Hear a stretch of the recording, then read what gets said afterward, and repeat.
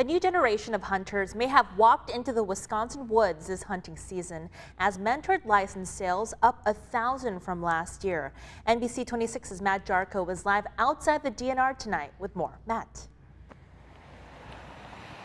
Regina, up until this year, a child had to be 10 years old to participate in a mentored hunt. Wisconsin dropping that minimum requirement this year, and it appears many families have taken advantage because the DNR here reports that Wisconsin sold about 1,500 more gun mentoring licenses than a year ago.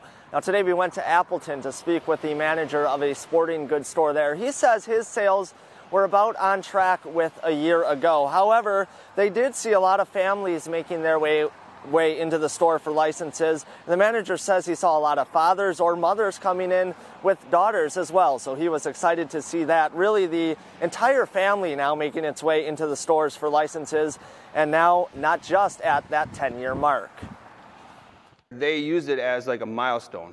You're 10 years old, now you can come on in. So now anybody can come in, no matter what the age is. So it was almost an excitement for anybody of all ages.